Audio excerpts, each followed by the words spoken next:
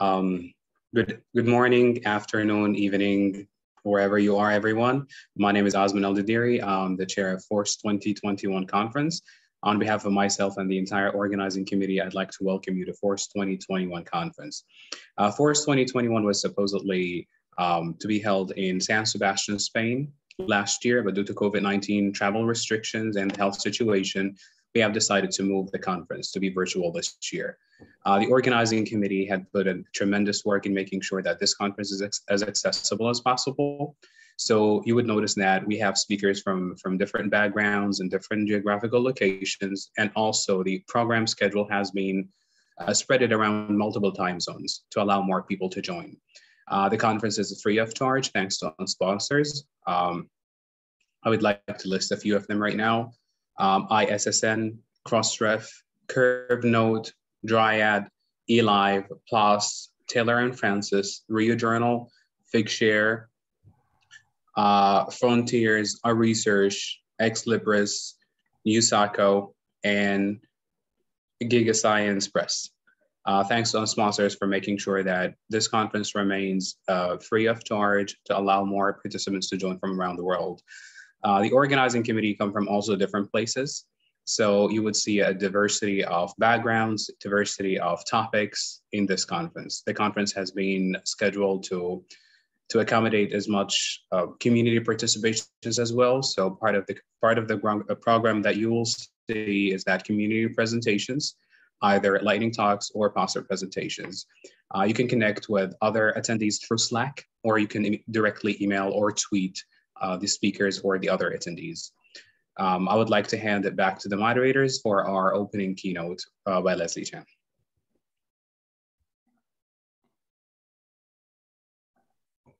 So thank you, Osman. It's my great privilege to introduce Leslie Chan. This is just his small bio. Leslie Chan is Associate Professor in Department of Global Development Studies at University of Toronto, and he is also Director of Knowledge Equality Lab.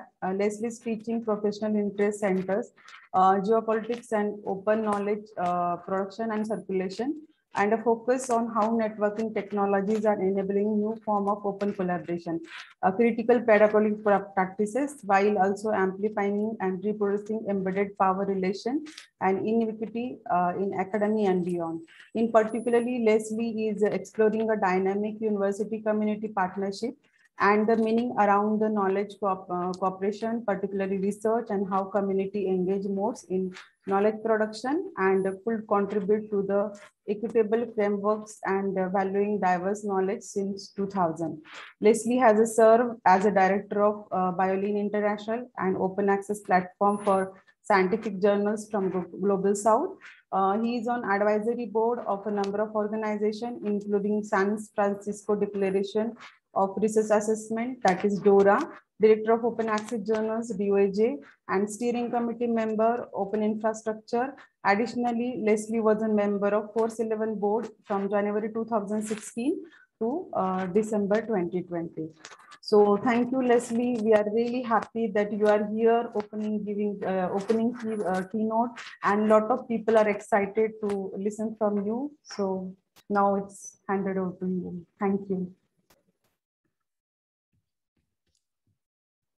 Thank you very much for the introduction, Rashali. I see Mona just managed to make it in. I was also stumbling a little bit with this Zoom setup, even after 2 years of this online gathering. Okay, first of all, I'd like to thank the organizing committee of FORCE2021 2021 for inviting me to speak. As many of you are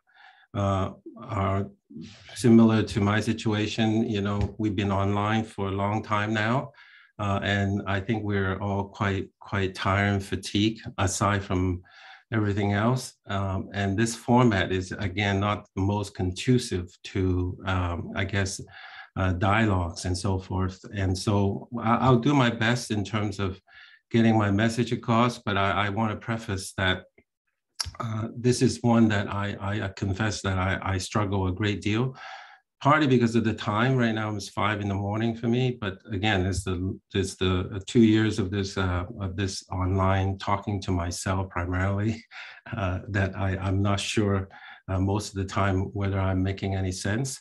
And this is also, given the topic, is a very difficult one that I struggle with. This topic is something that everyone is grappling with these days in institution. And I want to preface up by also saying that we're all on a different path and different stages of our individual journeys of understanding equity, diversity, inclusion, and structural racism within our institution. And there is no one understanding across institutions. All our institutions, our contexts are different, and we struggle with similar but also distinct issues in our own context. And of course, each of us have our own experiences, either personally or through professional encounters. And so I just want to preface by saying that my experiences may not be yours, but I hope some of my experiences would be relevant to our broader understanding of how to address institutional barriers and structural racism across the spectrum. So let me start by sharing my screen, and someone's going to have to give me a thumbs up if I'm showing my screen, just the full screen, not the presenter's view, right? Okay, great. Thank you. So I'm going to keep my eye on my clock, but someone could also ping me 5 minutes before I'm supposed to stop, because I do have a tendency to draw on. So this is the title that I have selected. I'm sure many of you who attended would have seen the title. So I will go through this, what I mean through this talk. Now, Osman had mentioned a little bit about FORCE11, and in the introduction, it was mentioned that I was a board member of FORCE for a few years as well. Also, I was involved with the original DASTU conference that gave rise to the name FORCE11. And I also contributed to the FORCE11 white paper, the manifesto that became the foundation of FORCE11. At the time, there was a lot of interesting discussion about really how to transform scholarly communication, research communications, using the technologies in a better way, through semantic technology, linked data, and different open protocols and data sharing and so forth. All these are very important issues that could, change the way we think about scholarly communications. But looking back, we really haven't paid much attention to issue of equities and diversity, and particularly about structural barriers within our scholarly communication system, particularly from a global perspective. And so in a way, I'm trying to make up for some of these oversight, if you will, but the important ones in this manifesto, as I'm still learning and finding my way through some of these challenges. So there are a number of main points I'd like to go through. That is, that in order to understand contemporary inequity in knowledge production and communication, research communication, we really have to understand history. And history does matter. And some of you might balk at the idea that colonialism and the nature of how science developed in the imperial period, colonial period, still have impact today, but they do. And I will try to convince you some of those that are still embedded in our system. And unless we really make them visible and address them directly, they will continue to structure the way the institution functions and continue to structure inequity. And so in that regard, if we simply address the kind of compositional diversity, adding people in here or there into this or that, bring them to the table or here or there, these are mostly service performative actions, as many of us know, and they don't really address real structural and systemic issues. And so we really have to get at some of these issues and get at the roots, so to speak. And one of the root problem of structural racism is that it is about the maintenance and reproduction of power and the status quo. And there are lots of people that like to maintain those status quos, and they can find ways to maintain this institutional power with new language and with new way of doing things, but they're in fact same old principles of inequities, but in new kind of bottles, if you will. And so I would say that a lot of rhetoric and discourse about openness is fall into this category of new language, but old practices, that is reproducing and amplifying existing inequalities. So it is very important that we also critically look at some of these rhetorics about openness and how it's supposed to be good for everyone. So it is not an unquestioned good for everyone all the time. So we need to be a bit more contextualizing what we mean by open in different situations. And I'd like to conclude with suggesting that we really need to rethink not just the technology. Technologies obviously played a big part, but the technology can and do reproduce inequality. So it is important that we think about design from the ground up. How do we center human relations and solidarity as the basics principles when we're designing system of science and communications. And throughout my talk, I will try to illustrate why centering humans rather than technology is so important.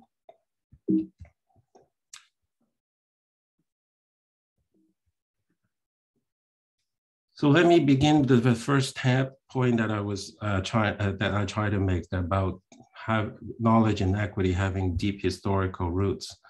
And so this is a map that I often refer to. And in fact, I have a poster of this that I stick it on my office wall just to remind me about this issues that I've been trying to understand for the past 20 years. And this map shows you the world according to citation counts and based on data from, at the time, the Web of Science in early 2000. And a lot have changed since then, but I think this map tells a story. There actually tells quite a number of stories, and I would tell a few of them. The common stories of this map is that, well, if you look at this through citation metrics, the world is obviously quite uneven. The whole, this purple part on the top here is Europe. And the UK over here is very prominent. The US, of course, is very prominent. But the entire continent of Africa here, a colleague of mine referred it to like a pencil, is almost completely invisible if you were to map the world according to the number of citations relative to its populations and geography. And so the question is this a good representation of the world of knowledge production? And obviously, one would really have serious doubt about how this particular set of lenses distorts the world in a very, very severe way. And so for years, I have been thinking about this through, again, this kind of lenses. Then how can we address this kind of inequities? I've been thinking, and can open science and open access, the kind of broadening of participation and access, change this kind of global system of asymmetry and power differential? And could openness, the network, connections, a kind of different way of working together, create new spaces and collaboration, leading to different kinds of community organizations and thinking of knowledge as a commons. And so these kind of questions I've been trying to work through different research projects and different experiments. But over the years, I realized more and more that we cannot think about these questions without situating these issues in history and political context, because these are not simply technical issues that can be solved through technical means. And the more I try to understand these, the more I realize that, in fact, most of those technical decisions have a lot of political decision embedded in them, but they're often invisible. And these are invisible encoded rules are the ones that still keep the power structures very, very uneven. And without addressing these hidden rules, we will always be stuck in this inequity. There is this visual representation of what a geographer, Passy, have shown, what he called the wheel of power. Right? And by this wheel of power was provided in the context of the work he's been doing on academic capitalism and the geopolitics of knowledge. And this diagram nicely outlines many of the issues that we confront in our contemporary institution, higher educations, both in the North and in the South. And you'll see that there are many of these things that we're familiar with, you know, the centering of Anglophone system of knowledge, particularly enforced by the publishing complex.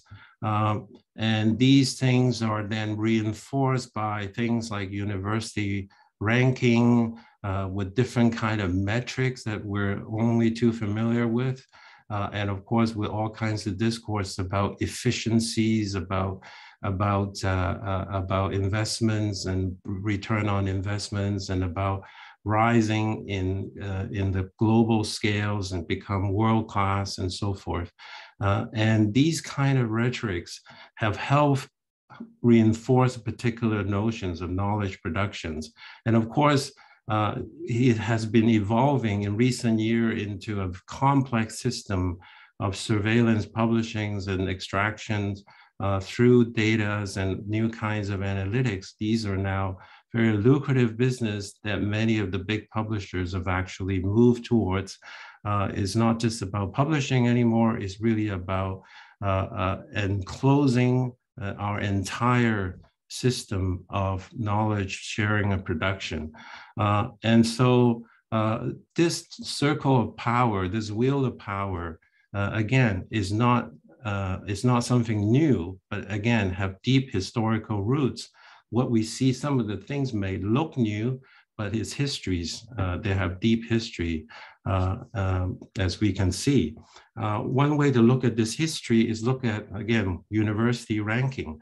Again, if you map where the location of the top 50 universities, according to the Time Higher Education ranking, you will see that, not surprisingly, they are overwhelmingly located in Europe and in the US, and some in Canada as well.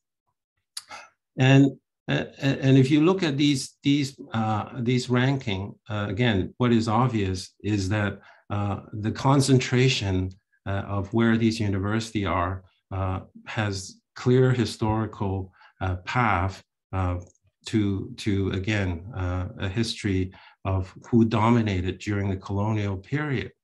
And Professor Hazelcorn, who has been studying university rankings for many years, have this to say about university ranking.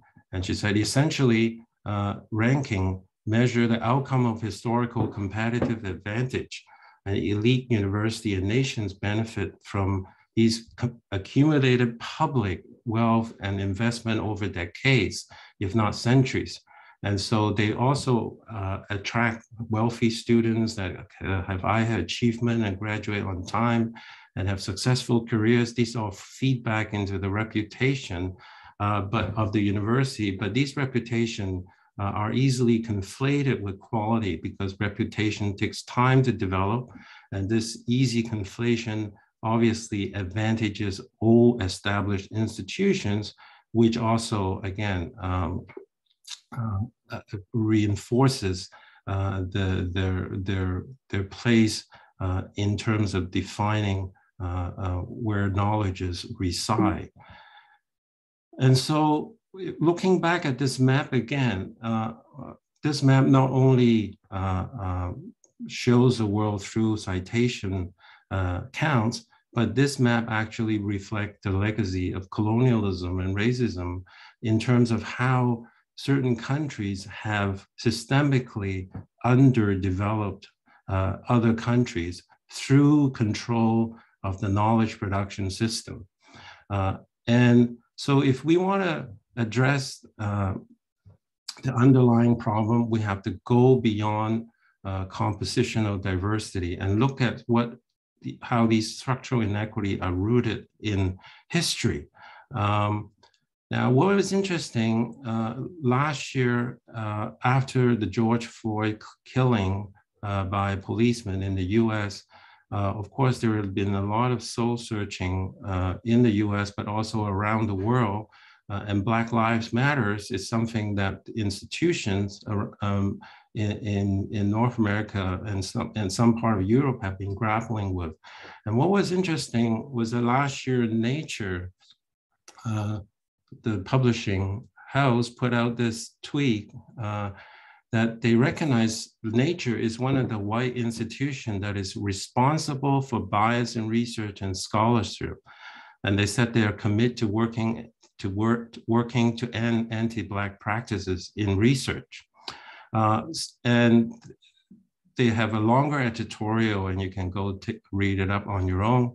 And so I've been very interested in looking at what they are doing in terms of honoring what they said about addressing anti-Black racism and another form of racism within their institution. Now, Nature, of course, is one of the oldest journals, of course, one of the most well-known journal in the world, and it's been around since 1869. And if you were to ask me, how to think about the kind of structural problem within this institution, which admits to be racist and biased, one obvious thing is to look at the editors-in-chief and the tenure over the years. These are all white males, and some of them have the founder of the journal actually held the reign as editor-in-chief for 50 years. And then on down the line, there's been only a handful of editor-in-chiefs with this very, very powerful institution. It's only in very recent years that we've seen a woman co-editor-in-chief. So the kind of compositions that we see here maybe is not uncommon, not just for Nature, but across many different well-established journals and editorial board. And this is an issue that's now becoming increasingly addressed. But again, composition alone doesn't tell the whole story. In this book about the history of the journal Nature, Melinda Baldwin have documented how powerful this institution is in terms of not just simply recording and bestowing reputation on publications and scientists, but the journal itself actually actively played a role in defining what science is and what it means to be a scientist and who qualifies to be a scientist. John Maddox, one of the editors, related this story in the book. And he said that there is a powerful school of thought, chiefly represented by the editors of journal, which holds that the scientific literature is and should be a passive mean of communication, a mirror held up to the face of research, in which people other than its author can discover what is happening in laboratories the world over. But this, he said, is of course an idealization which is far from the truth.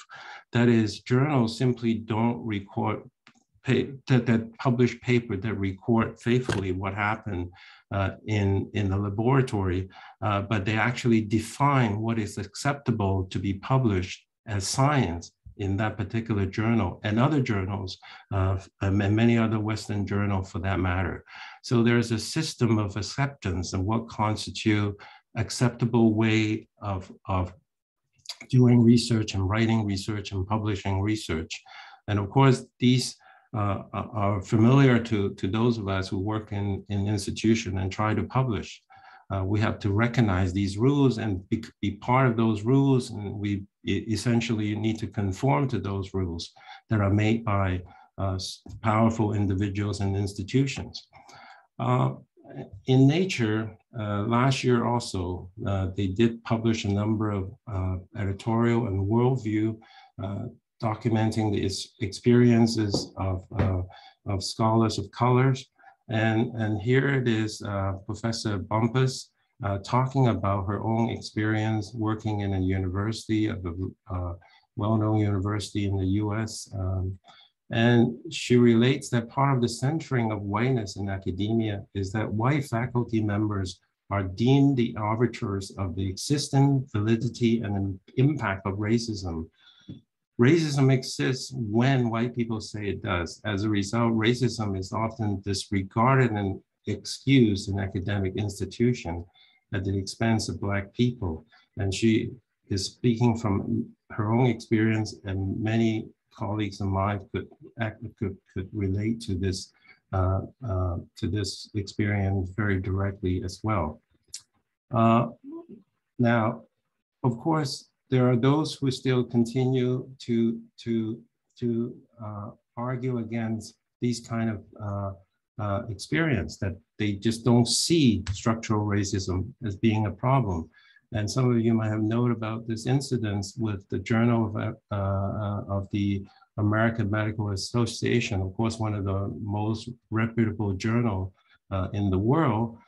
And they suspended their editor-in-chief earlier this year over a podcast in which basically he and the host suggest that structural racism is an unfortunate term. And personally, he thinks that taking racism out of the conversation will help. And many of us who are offended by the concept that we are racist. Now, of course, this is, again, as I said earlier, a difficult issue to discuss often because it tends to be polarizing. But I think one of the important things to remember is that when we talk about structural racism, we're talking about institutional practices. And I will offer a couple of definitions. There are many of them out there. I've just extracted a couple of more recent ones.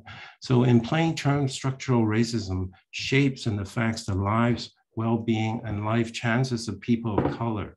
It normalizes historical, cultural, and institutional practices that benefit white people and disadvantage people of color. It also stealthily replicates the racial hierarchy established more than 400 years ago through slavery and colonialism, placing white people at the top and Black people at the bottom. Another definition in the context of understanding the structural determinants of health in the US in particular. All definitions, well, the authors were referring to a number of other definitions of structural racism, but they said that all definitions make clear that racism is not simply the result of private prejudices held by individuals, but is also produced and reproduced by laws, rules, and practices, sanctioned and even implemented by various levels of government and embedded in the economic system, as well as in cultural and social norms. And so confronting racism requires not only changing individual attitudes, but also transforming and dismantling the policies and institutions that undergird the US racial hierarchy. And I would argue that these kind of hierarchies are embedded into a lot of the system that we encounter, whether it is metrics or whether it's university rankings. These have all kind of structural biases that are built into them that favor one kind of institutional practices over others. And at this point is important to, again, differentiate what we meant by whiteness. And I find this definition particularly useful. Whiteness, like color and blackness, are essentially social constructs applied to human beings rather than veritable truths that have universal validity. The power of whiteness, however, is manifested by the ways in which racialized whiteness becomes transformed into social, political, economic, and cultural behavior. White culture, norms, and values in all these areas become normative, natural. They become the standards against which all other cultures, groups, and individuals are measured and found to be inferior.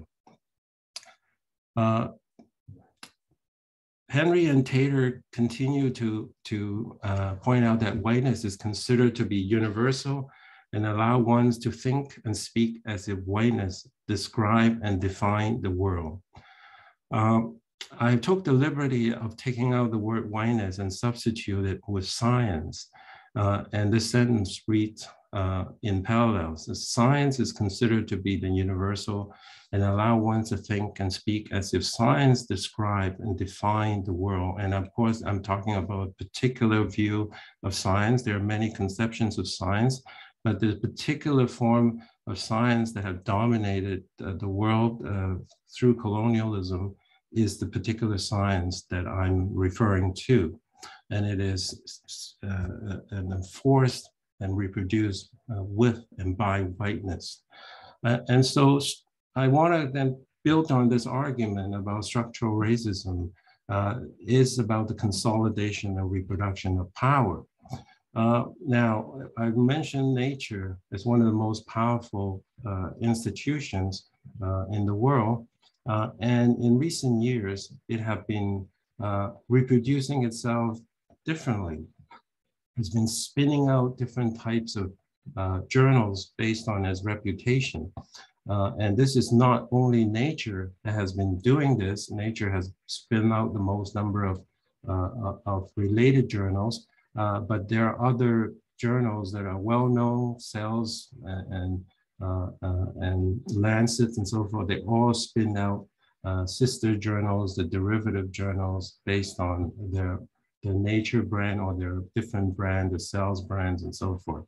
And these branding, of course, are one that many institutions sought after because these branding and the publication in them allow them, again, to gain rankings recognition.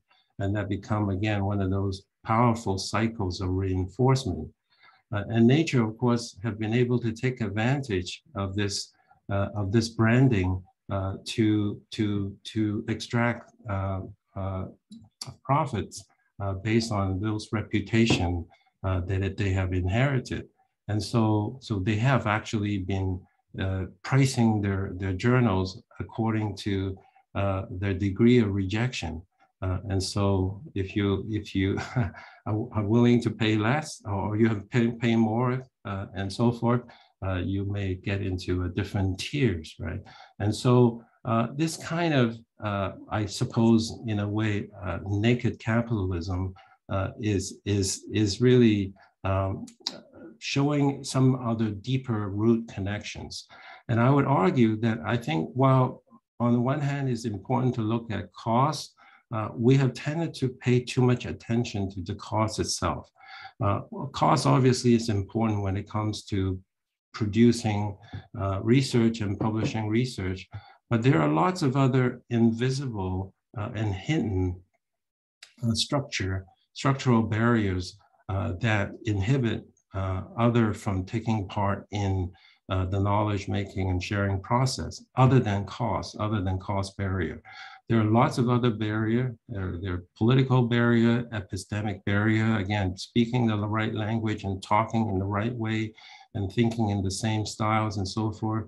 And of course, there are lots of other technological issues that are hidden, what I call standard settings, setting different kind of rules that you have to follow. You must have this kind of things, you must have that, you must have DOI, you must have ORCID, you must have a fair data principle, and all these kind of things are becoming invisible standards that are advantaging some individuals and institutions, but creating new kind of barriers, but there are old structural barriers nonetheless. So I would argue that we have to pay more attention to these hidden barriers and not only about paywall and permission barriers. There are lots of hidden problems that we need to address. And at this point, I want to, viewers, if you haven't seen this TED Talk, to go to listen to it afterward. And this TED Talk has been very well viewed over the years. The Nigerian novelist Chimamanda Adichie, in this debut TED Talk, talked about the danger of a single story. And she said it is impossible to talk about the single story without talking about power. And there is a word in Igbo, her language, that I think about whenever I think about the power structures of the world, and it is called Nankali. It is a noun that loosely translates to be greater than other. Like our economic and political worlds, stories too are defined by the principle of Nankali, how they are told, who tells them, when they are told, how many stories are told, are really dependent on power. She goes on to say that power is this ability not just to tell the story of another person, but to make it the definitive story of that person. The Palestinian poet Morit Oghati writes that if you want to dispossess the people, the simplest way to do it is to tell their story and to start with, secondly, start with the story with the arrows of the Native Americans and not with the arrival of the British, and you have an entirely different story. But if you start with the story of the failure of the African state and not with the colonial creation of the African state, and you have an entirely different story. And so we have not heard these other stories. We have heard a lot of singular stories of the triumph of the West and how the West became prosperous because they had come to discover science and all kinds of innovations. We seldom hear about how Europe, in this case, underdeveloped Africa, and this well-known, well, now increasingly well-known book by Walter Rodney, written in the 1970s, that clearly shows how certain European powers systematically underdeveloped many colonial countries throughout Africa.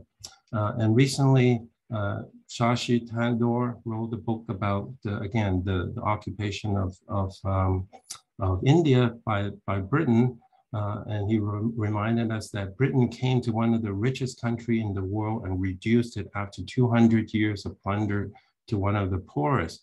And so if we look at the contemporary situation of the countries and we say, well, they're poor because they lack certain infrastructures, they're poor because they have no capacity to do science, they're poor because they lack education of higher education and the kind of thing.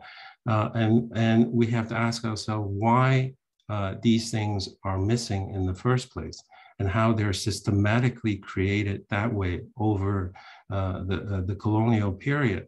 And we'll get a very different story. If we rewind the clock 250, 300 years, we see the world very differently if we were to let it replay without these kind of structural domination. I want to conclude by sharing some of my own understanding working with colleagues who have been publishing journals from across the Global South. These are some of the journals that I've been working with, and they've been publishing for many decades now. The journal, African Journal of Food and Nutrition and Development, and the African Health Sciences Journal just celebrated its 20th anniversary.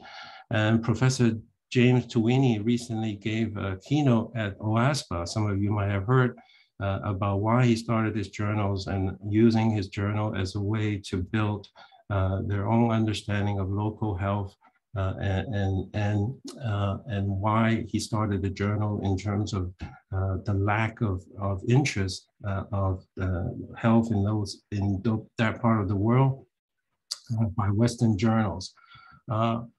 But both Professor Tuwini and Dr. Ruth Moyengo reminded me that the reason they also were so dedicated to their journal is because they reminded me the importance of the journal as a village. They both independently described to me how they see the journal as a village, one that takes many, many people to make it work. Many people who play different roles in addition to the researchers themselves. And that the notion of a village is one that have always stuck with me, because when I was in graduate school, that was still very much the ethos of what a journal is supposed to be about. It's supposed to be a community. It's supposed to be a place where we share and learn from each other. But unfortunately, journal has been turned into profit centers. And we don't even know who runs those journals most of the time. We just hope to how journal will get in there because they will buy us credit and reputation. It's no longer about building relationships, and citation is nothing but a set of currency now. It's not really about human relationships. It's more about kind of transactions that could be turned into other kind of capitals. And so I want to leave with understanding about the importance of being in a village, a sense of belonging, a sense of identity. As scholars, that we all need these kind of communities with us and for us.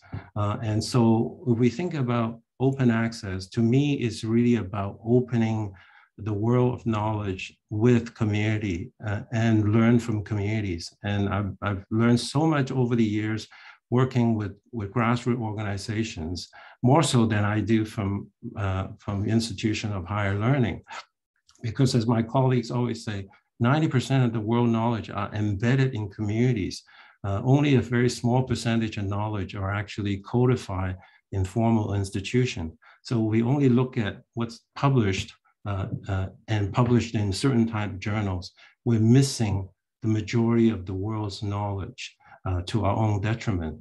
And so when we think about opening up science, opening up research, it's really about opening up with communities and thinking about solidarity across different kinds of communities, not just research communities. And this is the kind of spaces that I would love to see.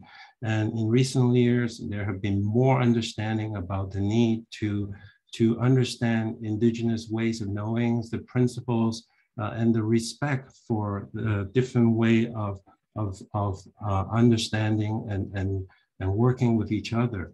And the kind of extractionist approach that we have been accustomed to, researchers going into the community, taking the data and publishing and benefiting from that. Meanwhile, the communities that are affected are not receiving any benefit.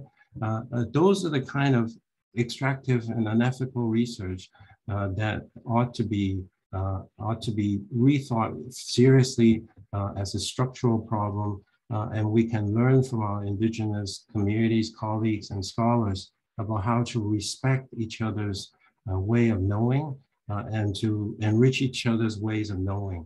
And the particular set of principles I want to point you to, if you haven't seen it, is the notion of care data.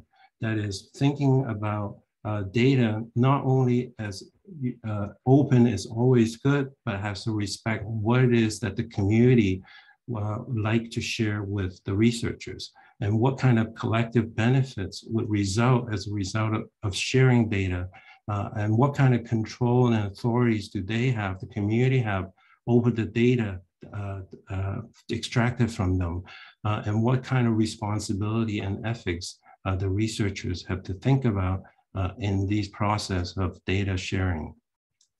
And these are the kind of issues that we need to think more about if we want to rebuild a fair and equitable system. And these, by the way, these diagrams or these images were made in a zine with my colleagues. And you can see the name here. I want to shout out to them. Danielle Cooper, Emily Drabinsky, Lisa Hankleep, Jojo Carlin, and Ella Perspilo. In 2019, at the Triangle Scholarly Communication Institute, we had several days together. Thanks to the Institute, we're able to put together this zine, and you can go through the link there and download it if you're interested, and if you share our vision. And this is the kind of world we're hoping to see, and that's the whole kind of world that more and more of us, I hope, are working towards.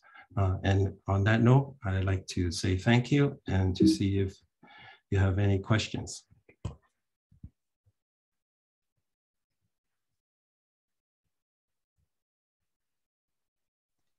Thank you, Leslie. Wonderful presentation. Yes, we do have one question thus far in the Q&A, and it's from Joe Havman. When talking about standards and workflows, aren't persistent identifiers like ORCID and DOIs also enablers of equity once embraced? Well, so it is a question of have and have not, right? So whenever you have a technology like an identifiers, you basically create a world of have and have not. And so if you become the have not, you want to become part of the in crowd. And so the question is then who is in control of the in crowd, and what do they stand to gain? And what do those outside stand to lose? And I think every time we see a new technology, we have to think about the network effects, the other side of the network. And so if you're, insurance schemes for health is great if you're part of the insurance scheme, but what if you're not part of that scheme? And that's, we also have to think about.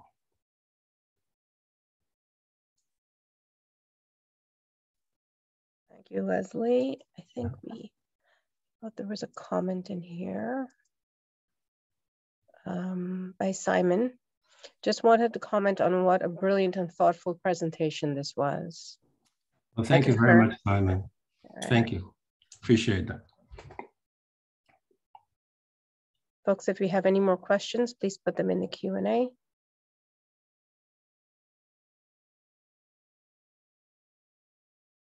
Well, while we wait for that, I actually, it's more of a, I'm not sure if, if there's an answer to this quite yet. When we talk about the manner in which we are expected to produce scholarly materials, and what you're suggesting, and I think many are, the format, different formats need to be embraced. How do we change that mentality of following this particular prescriptive way of generating this, this format? Can you offer some suggestions, insights? Well, again, I think the kind of homogenization that we've seen over the years has been artificially created, right? I mean, even when I was starting graduate school a few decades ago, there were a lot more flexibility in terms of the kind of way you can write, right? And now you have to write in a certain way only. If you don't follow even the format, you're not going to get in. And if you don't come up with the right keywords that kind of hit the kind of indexing system, you're not going to get in, that kind of thing. So we have to kind of play by the rule that is set by the publishing power, right? And this is where I keep saying, that's why concentration is dangerous. It's not that they set prices, it's because they set the rules by which we operate. And the more concentration we see, the more we will become more homogenized. And these are well documented in every industry, including scholarly communications. So I would say that we need to have more grassroots initiatives that are recognized, or regional initiatives that are recognized, right? We have huge system of publishings in Latin America already that are very distinct from that of North America. We don't respect that, right? And so we need to learn from our colleagues in Latin America, and our colleagues, many of them I mentioned in across African countries, in South Asia and across Asia. There are different ways of practicing, but they're also, if they've been told that if they want to become world-class, they have to play by these set of rules, right? And so we have to dismantle this idea of world-class, because as I argue, it is very much a colonial legacy. And we know we should challenge these kind of things. And if you go back, in fact, to the 1800s, when science become formalized, you still have lots of different outlets. You know, I studied Charles Darwin a lot in grad school, and he published in all kinds of places. And in fact, he didn't want to publish in journals because he thought it was too restricting, right? He loves to write books. You know, in his book, The Origin of Species, he calls one long argument, right? And so somehow the powerful institution have decided, you know, that certain formats are the one to be codified. And I would argue that, again, that has a lot to do with industrialization and mass production of research products as commodities, right? In order to really go through the supply chain more easily, you standardize a lot of things. You standardize submission, you standardize peer review, you standardize indexing, and so you can put it through a uniform production line much more easily. By machine indexings, and of course increasingly algorithmic classifications and channeling. So I say, yes, we have to resist these kind of standards that are imposed by those powerful entities that are increasingly concentrating the way we think and do research and share research. Great, thank you, Leslie. We have two more questions and a little under 5 minutes left. So I'll start with the first one from Jim. Are there new models of institution that might avoid the albeit inadvertent creation of structural inequities in the future? Yeah, so we have to begin by thinking about the way we, again, value academic labors and so forth, right? So we have increasingly narrow sets of way we think about what's a productive academics, right? And so if you look around the world, and often I see brilliant colleagues who struggle in our current system because they don't fit into that mold of the publish and perish, right? And so we already have lots of talented folks in our system. Let them flourish, find a way to let each other flourish, find a way for us to support each other as a community rather than as competitors against each other. And so we already have within our community many, like I said, smart people, caring people, and we need to have the political will, the leadership to say, you know, let's let everybody flourish and bring each other up. And so, yeah, so there are lots of innovative things happening, right? If I let my students submit assignments in different format, you know, in poetries, in raps, in songs, in storytelling, rather than the essay, the student comes up with some amazing things, right? But over time, we train them into narrower and narrower thinkers, right? We restrict their creativity. And I think institutions have always done that, restrict our creativity. It's time to let our creativity collectively flourish. Great, thank you. The next question, what about forms of racism between white communities? Is this been studied? Not all white people are Anglo-Saxons. Thanks for the talk. So rich in pointers to further reflections. Well, one of the quote that I share, again, about whiteness, again, whiteness is not about skin color, right? Whiteness is about a particular set of norms that become codified, but often because they're codified by white people to start, that the term whiteness is really referred to the set of those norms and hegemonic system of governance. And so you can be non-white and exercise whiteness, right? And in fact, I would say personally, through graduate school, I was trained to be white. And in fact, I learned a derogatory term about me or about Asians in particular. We're called bananas. Bananas, there is yellow on the outside, but white on the inside, because we're all so keen on becoming white in terms of being part of the establishment, right? And so throughout grad school, I never thought about other things than being part of the institution, how to fit in, right? How to be white. And so whiteness is not about skin color, is again, a set of norms that become structuring. Great. And so, yeah, so whiteness can be against other white. And in fact, if you go back in history, white racism start with the enclosures of their own, if you think about the enclosure movement in the UK, it was first on the farmers themselves.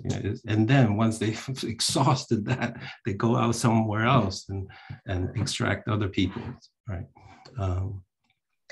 Great. We have 1 minute left, Leslie. We have one more question, a follow-up to your Nature article comment. Are you aware of any concrete actions that the Nature Publishing Group have taken to implement what they proclaimed they would do better?